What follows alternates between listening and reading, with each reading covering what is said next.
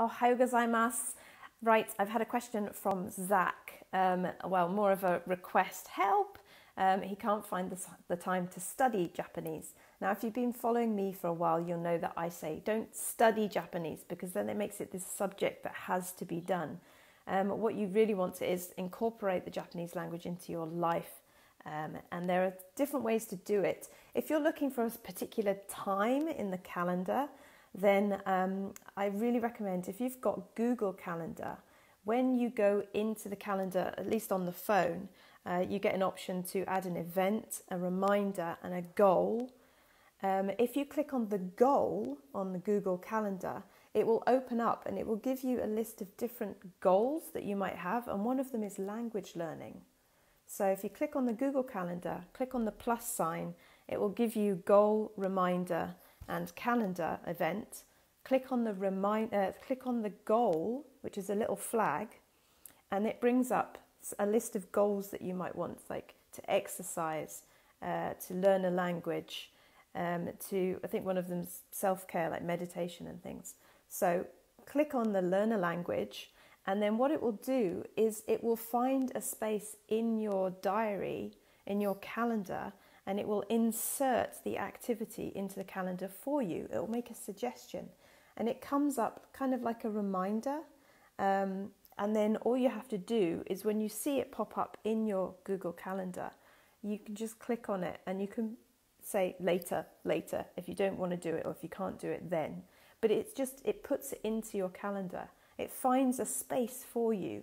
So if you're kind of thinking, I can't find a time to do any Japanese, that's a way that takes it out of your hands, so you don't have to think about how to do that.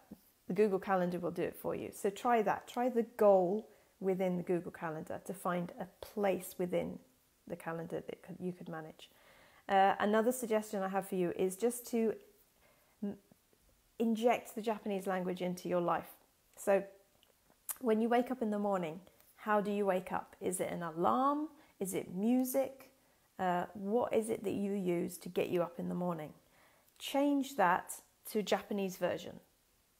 How do you do that? Okay, so if you wake up to the sound of the radio, find a Japanese radio station and have that wake you up instead. That way you're kind of coming to with the Japanese language. If you usually wake up with an alarm clock just making a sound like me, me, me, why don't you change the sound? Why don't you record your own voice? Something like, okite kudasai, please wake up. And if it's a particular time, you can record yourself saying, hachiji dayo, if it's 8 o'clock in the morning. And that's the first thing you hear when you wake up is your own voice saying, it's 8 o'clock in Japanese or whatever time you get up. So that's another way. So you can change your alarm clock, okay? Some people, depending on how far along you are studying or learning Japanese, you can change the operating system of your mobile phone into Japanese. So it's a nice challenge for you if you like kanji.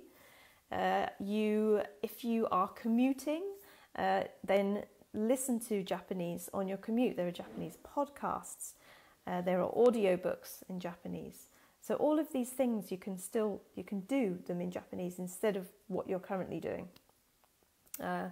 If you like reading, why don't you pick up one of your favorite books and try and decipher it in Japanese? Obviously, it's not going to work if it's a really difficult book and you're really starting from the beginning.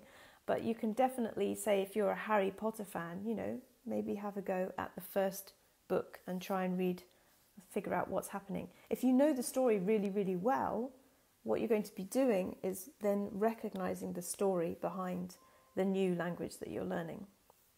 Another thing that you could do, let's see, if you like singing like I love singing, karaoke, find some Japanese songs and try to learn some Japanese songs. That's always a bit fun. I play guitar and I'm trying to learn some Japanese songs on the guitar. So there you go, I'm playing guitar and learning Japanese at the same time. I have pets, so I talk to my cats in Japanese as much as possible. I speak to my partner in Japanese, even though he doesn't understand any of it.